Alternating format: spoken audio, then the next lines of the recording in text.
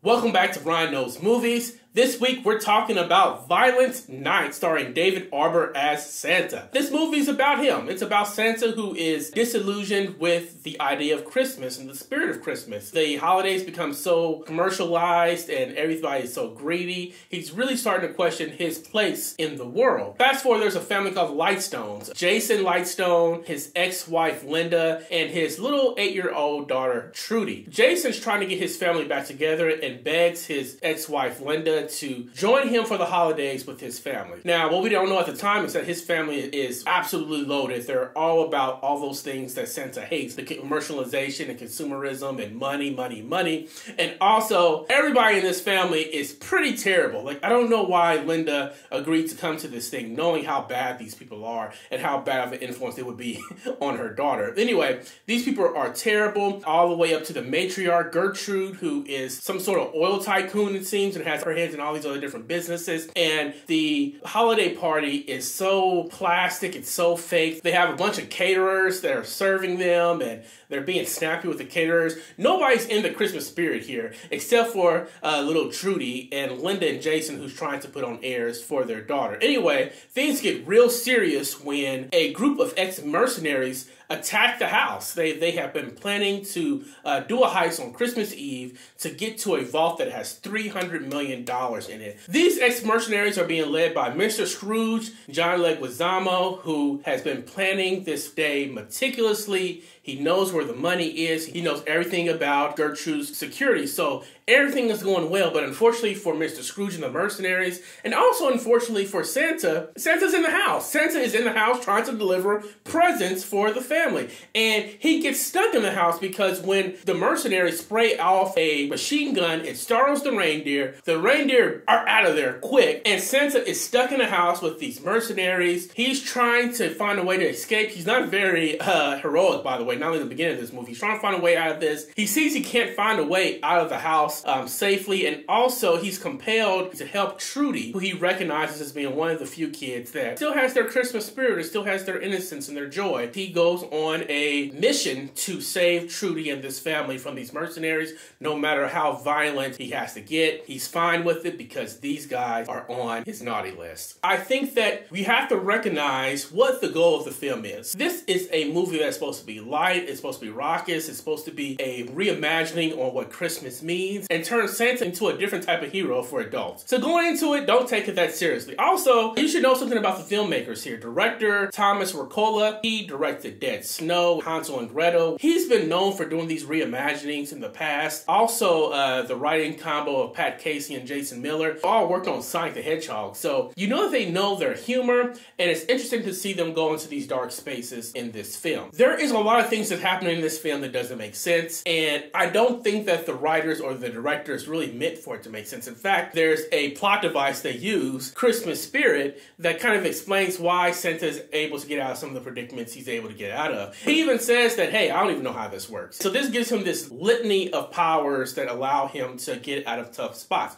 Now, they don't make him a god or knight in Rome or anything. I mean, Santa goes through it. He's definitely an everyman John McClane of Die Hard, only with a Santa outfit on. So he's getting hurt, you know, he's having to sew himself up and all these types of things in these scenarios, but at least there's some get out of jail free cards because of the plot device. It's trying to have a commentary on the consumerism and how we should be getting back to the spirit of Christmas, which I feel like every film has been doing for the last 40 years. What's the true meaning of Christmas? It's about family, it's about Christmas joy, so on and so forth. And it's like they go in a different direction for it. For example, the character Trudy, she is so innocent beyond reproach. It's like the sweetest kid you could ever think of, and you're like, her father's pretty terrible, her relatives are pretty terrible, they actually are saying really terrible things in front of her, and it's like her innocence just cannot be soiled whatsoever. This is the cutest kid. It's like it goes the extra mile to be very self-aware about these different plot mechanisms. And I thought that was a smart thing. I think that was a really good thing to do. So writing, directing, I think that they actually delivered on what they're trying to do. They were trying to give us a fun,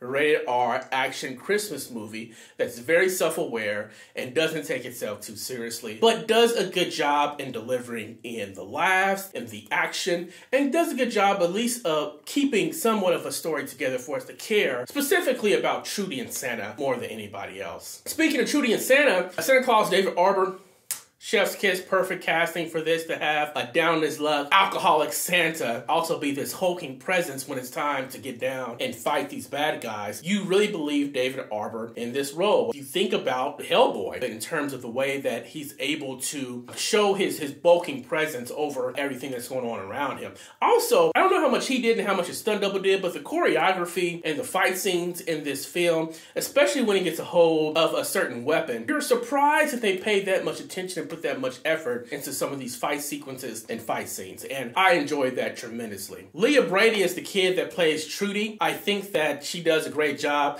She gets a lot to do outside of just being innocent. She gets a chance to give her own homage to Home Alone. She's been in little traps and contraptions to help Santa along the way. It's really, really funny the way that she's able to commit to that part, given what she does in this film. John Leguizamo as Mr. Scrooge is the perfect antagonist and the perfect foil for Santa. He's lost his Christmas spirit ever since he was a kid. The reasons why are not really that compelling. He's really just a bad guy. So him trying to get this money out of Gertrude and not caring about who he has to take out, including Santa Claus, to get it, he was perfect for this role. I also really like Beverly D'Angelo as Gertrude, the matriarch of this wealthy, evil family, and she's a hard ass. She could have been Mr. Scrooge herself. She's very mean to everybody, even little Trudy. She basically calls her a whore to her face because they nicknamed her Trudy instead of saying her full name of Gertrude. Really? You're 70-something years old. She looks the part, she looks like she has money, and she looks like she doesn't care about anybody around her. She has a little bit of an arc here, but she's really more there to be that comic relief of how bad and evil rich people can be. They went really practical with this movie. There are some special effects with the Christmas spirit, of course, and the flying of the reindeer and the Santa sleigh, of course, but what they did in terms of the booby traps that Trudy sets up,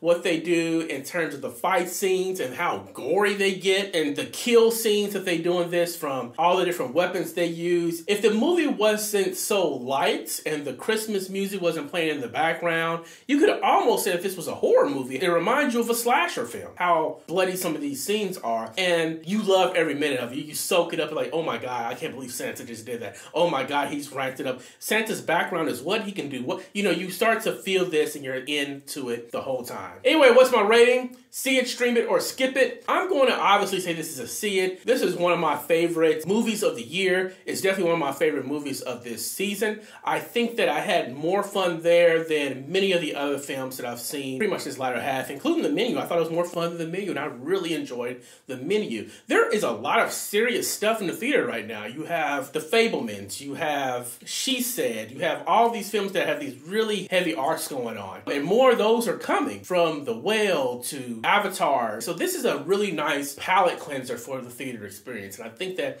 people are going to gravitate towards this film because of that. I think it's going to make a lot of money. This might be the film that overtakes Black Panther in the box office. We'll see by the end of the weekend, but I'm saying go see it. It's not an Oscar movie, but when you think of what you want from an action and what you want from a thriller and what you want from a comedy, they did it very well. Kudos to them. But hey, what do I know? I'm just a guy that loves movies. So if you're planning to go see Violent Night, let me know in the comment section below. I want to know what you thought about it. Was it just as effective for you? One thing I didn't mention earlier is that I do wish that there were a few more puns. I think they could have got a lot more puns in than what they did, but is it too bloody for you? Is it sacrilege to what we believe the holidays are supposed to be about? Let me know in the comment section below. Thank you so much for subscribing. If you have not subscribed, please subscribe as soon as you can, because it's going to help me continue to make this content for you. Also, please continue to share the video with your friends and share it on your social media. People may not have even heard that this movie's out yet, and I want to give them my opinion. Thank you so much for joining me. Thank you, thank you, thank you, and I'll see you at the theaters next week.